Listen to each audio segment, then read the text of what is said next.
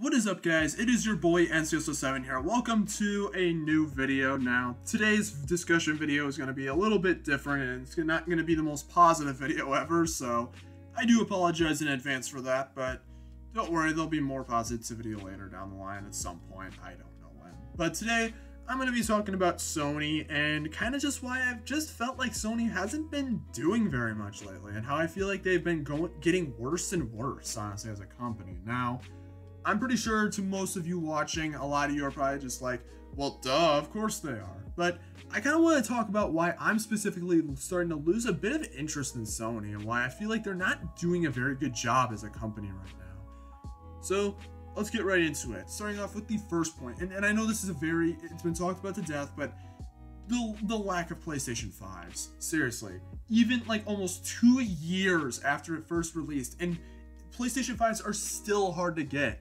Now, to be fair, I got my PlayStation 5 back in like February of 2021, and it was pretty early on in the system's lifespan, but even so though, even to this day, I still hear that it's not that easy. And the way Sony goes about it is just so backwards.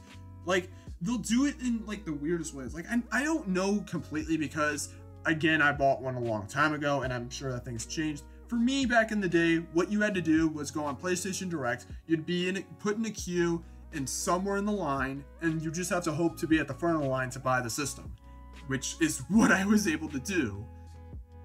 But like now, I've heard that it are more so giveaways and stuff like that, and that they do it through like I think like PlayStation Plus or maybe on like the store. I'm not sure, but even so though, PlayStation 5s are still too hard to get, and they mostly rely on buying them online unless you buy off of someone else for above MSRP. And that's the thing, is that I wish that Sony would actually put the PlayStation 5s in actual stores, like in physical stores, not just on online retailers, but like put it in Targets, put it in Walmarts, put it in Best Buys, make it available for people to purchase in the store. Microsoft's been doing that. I've been actually starting to notice that they've actually been putting Series X's in store shelves, and that's how I got my Series S. After work one day, I went to Walmart and I bought myself an Xbox Series S. I didn't have to go online and go in a stupid queue hoping to maybe get it. That's not what I had to do.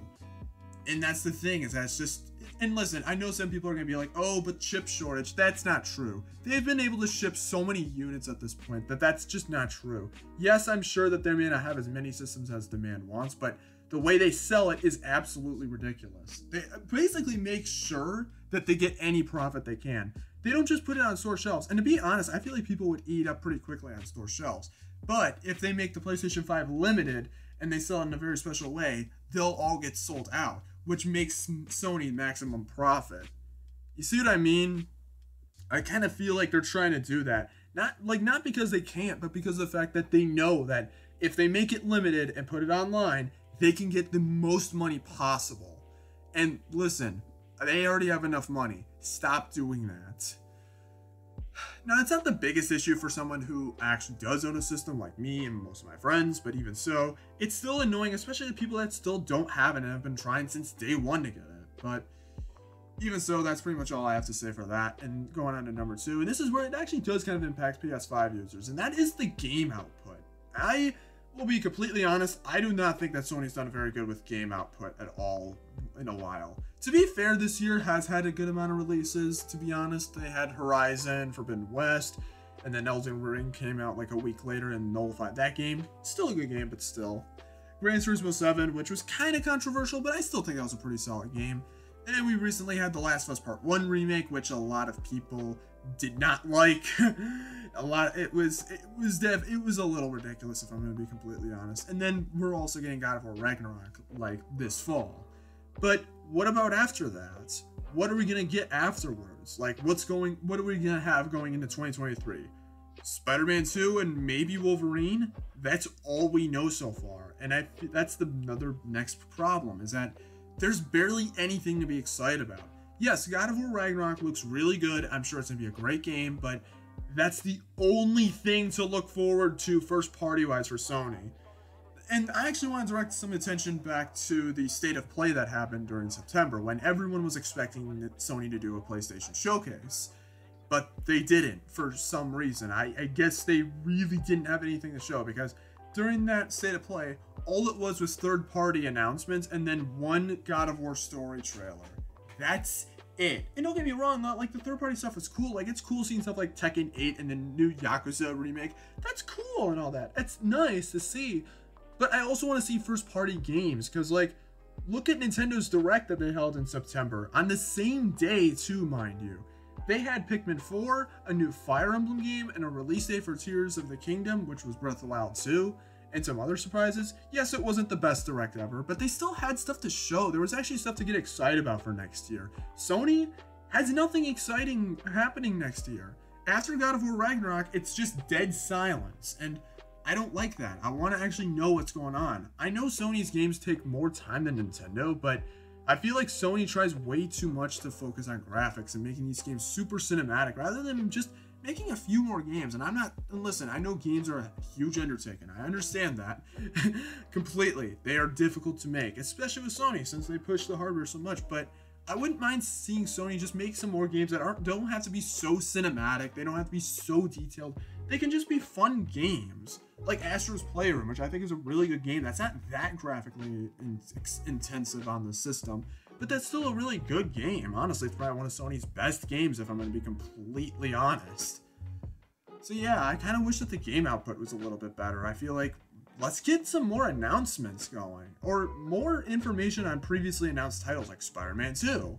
It is coming out next year. I thought we would have seen a gameplay trailer by now, but nope, nothing yet. And now moving on to my last and final point is something that kind of recently happened, and this is honestly the thing that really made me want to make this video, was the whole PlayStation Stars thing, and the one thing part of that. Now, if you don't know, I hope I had the right name. I'm not changing it.